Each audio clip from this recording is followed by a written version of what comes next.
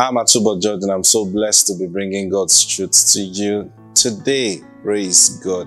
Now, I began to show you something yesterday that I'm going to continue today. But before we go into today's broadcast, can we make demand for our daily bread? I told you yesterday, this is the last week of the month of September. And listen, you've got to believe God for every good thing that He has in store for you. And so when we make demand for our daily bread, release your faith. And God is big enough to meet you wherever you need. In the name of the Lord Jesus Christ. Say this with me. Say, Father, I demand right now, and I receive from you my daily bread. It's coming to me now. In Jesus' name, amen. Praise God. Thank you, Holy Spirit. Turn your Bibles with me again to Deuteronomy chapter 8. Deuteronomy chapter 8. And I'm going to read from verse 1.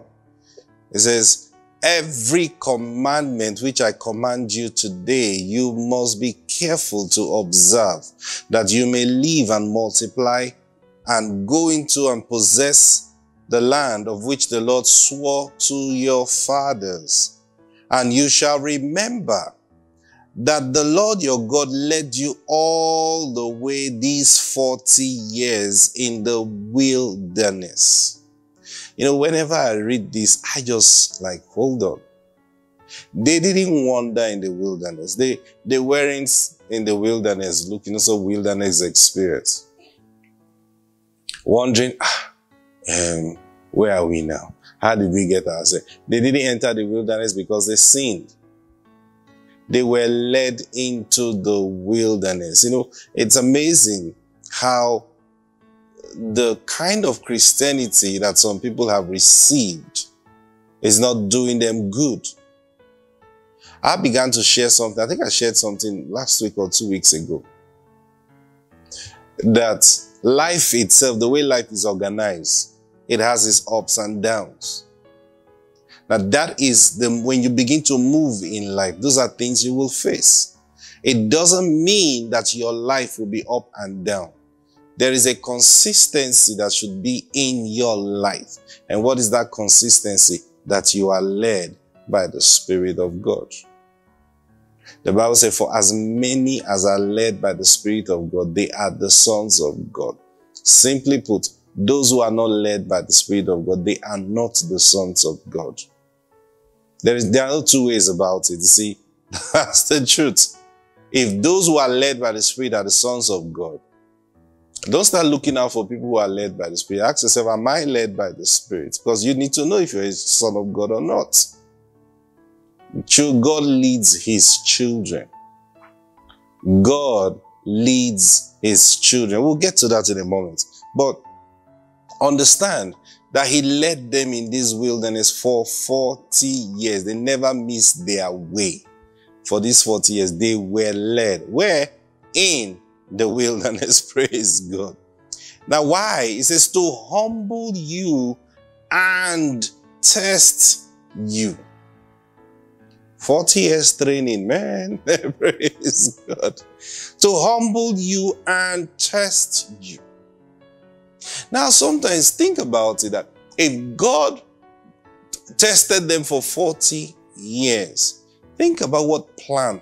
Why, imagine a manufacturer who's manufactured a product. And he's testing this product 1 year, 2 years, 3 years, 4 years, 5 years. Think about the kind of perfection he's looking for from that product. Think about it. That he will test and test, it will fail once. He say, no, we can't let it out like this. Hold on, let's test it again. Remove this, replace this, test again. And that's what God was doing to the children of Israel for 40 years. Oh, no, these guys, they don't believe me yet. Let's test them again. Let's test them again. All the miracles that God was doing in their life was a test. Think about it. He was feeding them with manna for 40 years. Every morning and evening, they would receive manna. 40 years, yet God was testing them. They drank water from the rock. God was testing them. They ate meat when they demanded. God was testing them. What was He testing them for? You should learn from this. It says to test you to know what was in your hearts. God wants to know. It's amazing. Is it not Him that created it? How come He doesn't know what is in our heart? No. You see, this is where people don't understand. I always say this, the knowledge of God is the most important knowledge anyone can ever have. Actually, Jeremiah, God Himself said that let him that rejoices, or let him that glory in this, that he knows and understands me. So God Himself knows that the knowledge of God is the most important thing.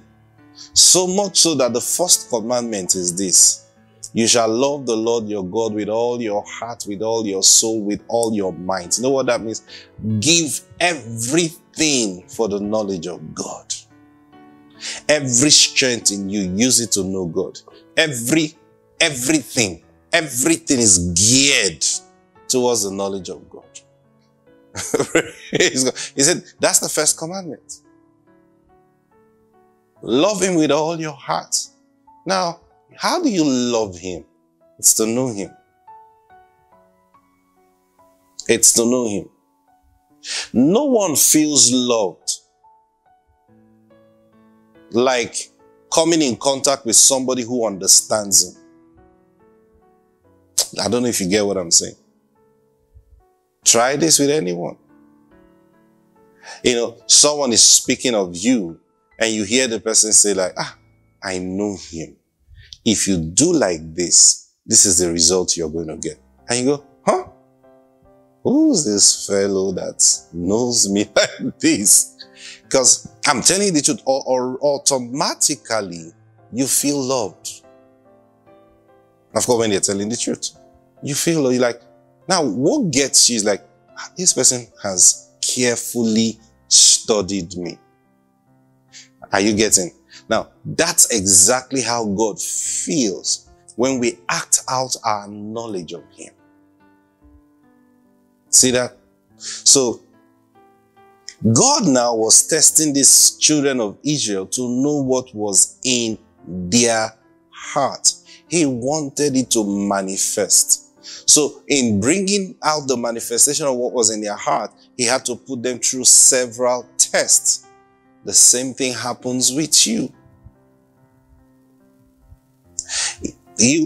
I always say this to young ladies. You want to get married to a man, you must put that man through two most important tests. You must put that man through.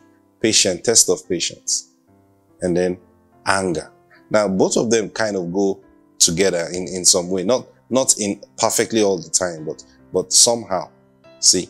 So, what will this person do when he gets really angry? How far can he go? You need to test that. No matter what it takes for you to test that. Asking God to help you so that God Himself will create situations that will produce such a thing. It will help you. And then secondly, patient test. How long can this man wait? Now, of course, same thing. Now, why is it important? Sometimes I say, and why telling the man? What about the woman? Now, hold on. Because you see, for a lady, you're going to be submitting to this man. I know these days a lot of people are saying all kinds of funny things. How can I submit to him? How can I? You err because you don't know the scriptures. You don't know the power of God. That's another day's talk. But before you tell yourself that, look, that's if your heart is genuine, of course. If your heart is not genuine, then you know what you're looking for, so you pursue what you're looking for. Now, if your heart is genuine, like, look, I'm going to do this thing right. I'm going to have the right kind of marriage. You must do anger test, and you must do patient test for patience. Now, how do you do those tests? It's not by asking questions. What will you do if you're very, very angry? You can't get any answer. You can't get any good answer from that. You wait. until situations put you in that kind of situation or place. And then you watch. That's where prayer comes in. Now, prayer is sweet when you're praying with understanding. Father, what will this man do when he's very, very upset and angry? What will he do? You've prayed. Allow God guide you. You would see it. You would see it. And when you see it, it's for a reason. Now, that's not what we're talking about. But understand, God had to put the children of Israel, the same thing he does with you today. He had to put the children of Israel through situations to know what was in their hearts. He wouldn't just take a microscope and look and say, I can see anger in this. I can see. No. No. Because he's not going to judge you based on that. God will not judge you based on what, just like, I know you. You're going to commit evil tomorrow, so I'll judge you for that. No.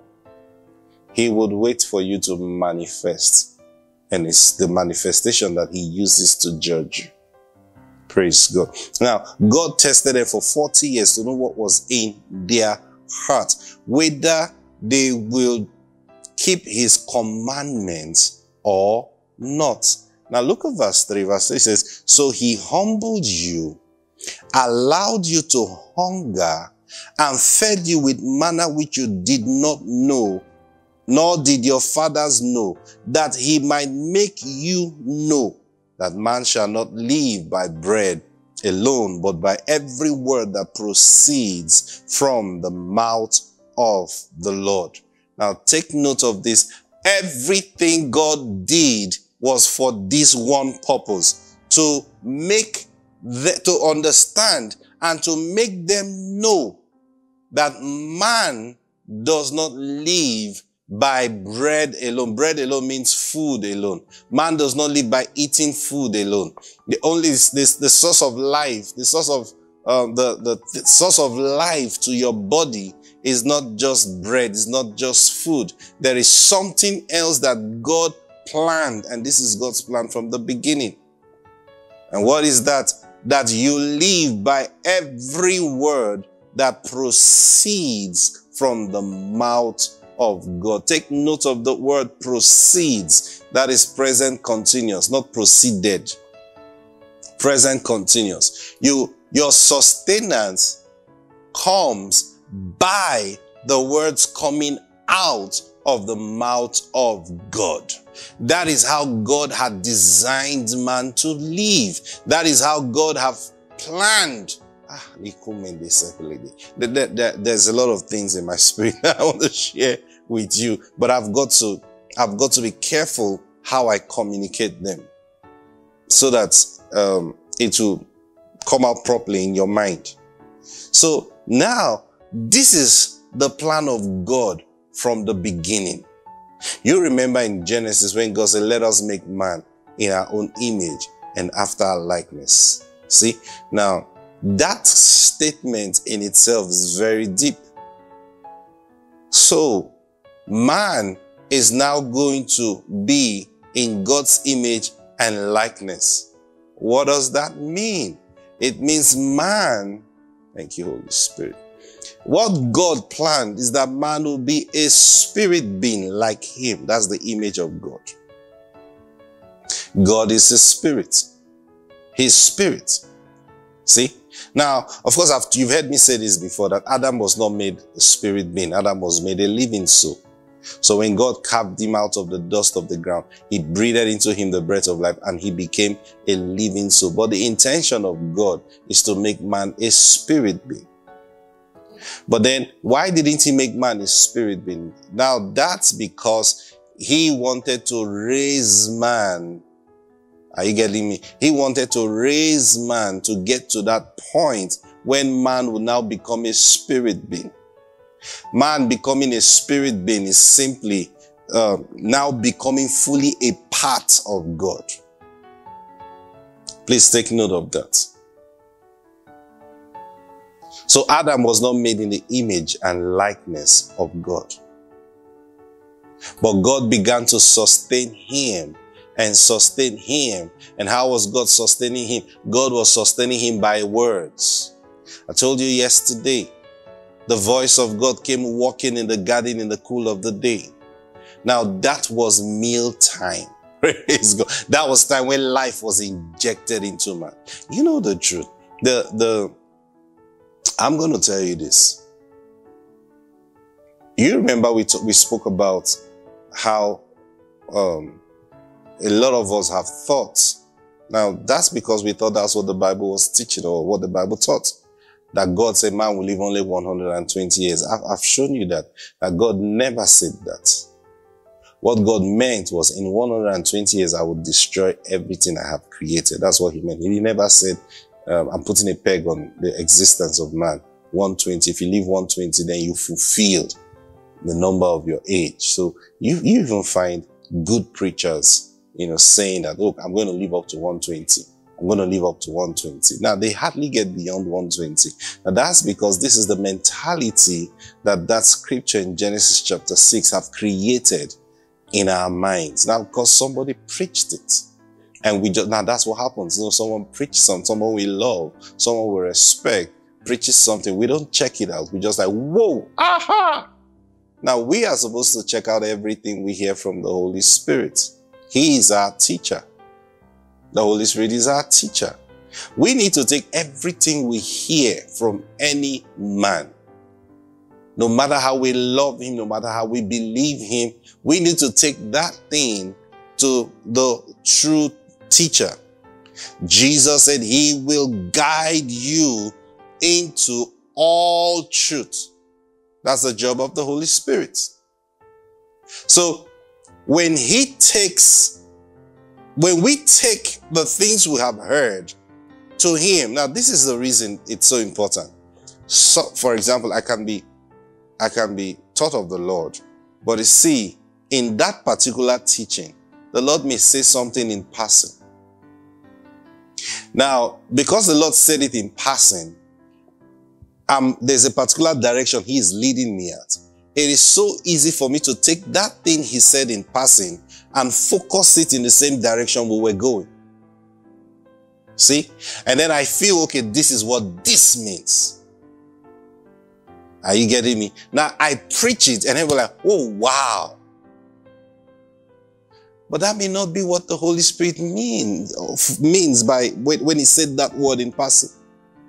You need to go to him and say, sometimes you stop him and say, Lord, hold on. You just said this. What does this mean? I've told you before. Sometimes it's not just, what does this mean? There are times you need to fast and pray.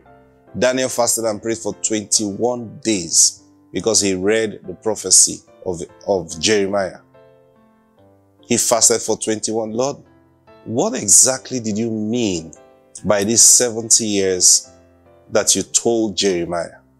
That was all Daniel was asking the Lord for 21 days. Think about it. When last did you fast and pray because you wanted to understand a verse of scripture?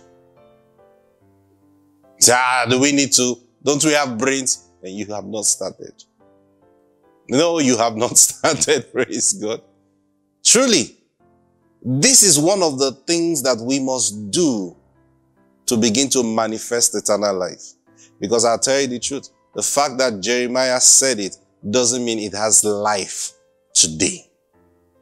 For it to have life today, I must take what Jeremiah have said and take it before the Lord and let the Lord say it to me also.